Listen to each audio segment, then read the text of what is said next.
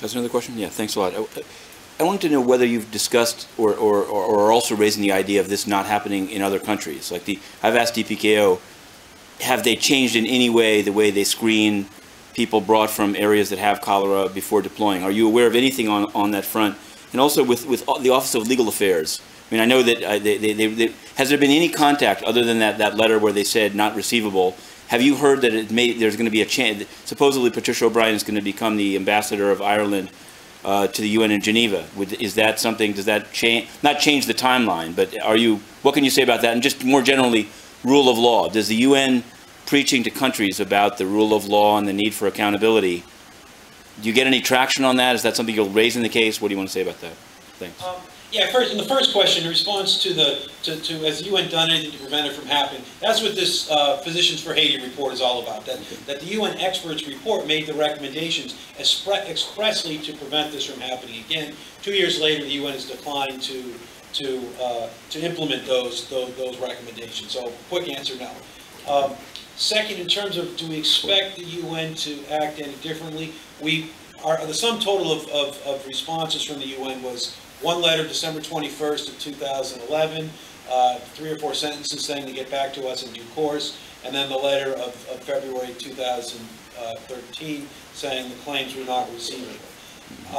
We'd love for the UN to change course and to say, yeah, let's talk about a more efficient way of resolving this dispute. We'd rather spend money on compensating poor victims than compensating our high-powered law firms in New York.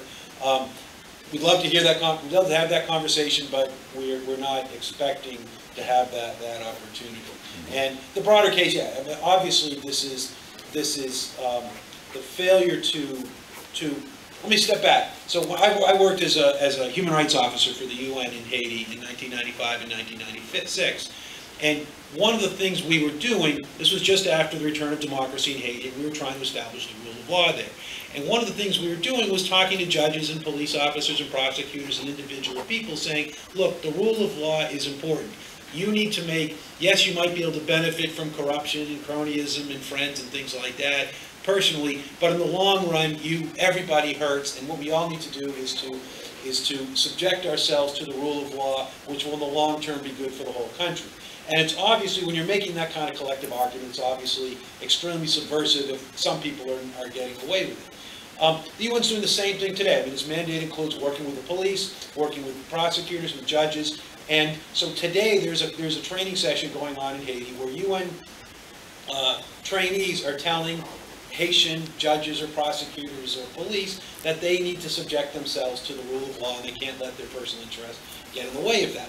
And what do you think that the police trainees thinking about that when they see the blue helmet or the blue hat making that argument? Of course they're thinking of cholera.